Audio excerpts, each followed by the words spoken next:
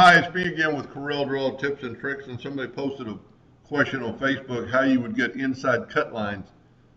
This is not a laser engraver. I think she's actually doing it in vinyl cutting, but it would actually help you in laser engraving too. I've got cut lines on the inside of these bees. So this is a normal bee, it's just aerial. We're going to go up to Object, and we're going to convert it to a curve. And just for grins, we're going to left click, right click, so we just have an outline.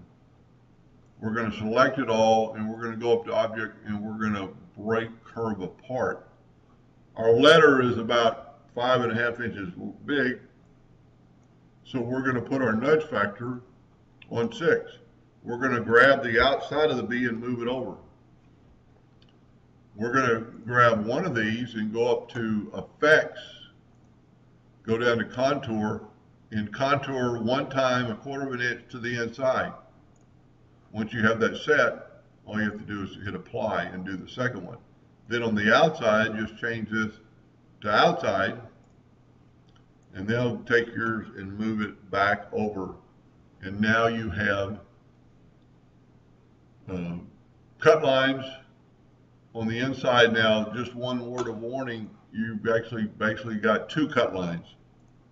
So to do this 100% correctly, you'd want to take your Smart Fill tool, fill it in, nudge that over,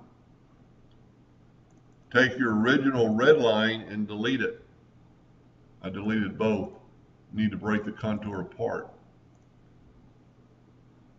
You don't want to move it, because then you'll be off with the nudge factor. Go up and, well, evidently that's already broken. Let's see if we can delete it. Nope. I'm not selecting the whole thing. Go up to Object, break contour apart. We'll go and do the second one. Object, break contour apart. Now take out the red line.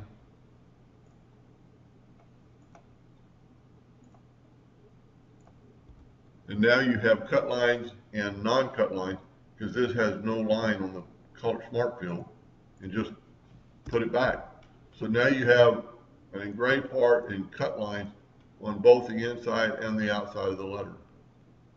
Anyway, I hope that helped them a little bit. Thank you for watching.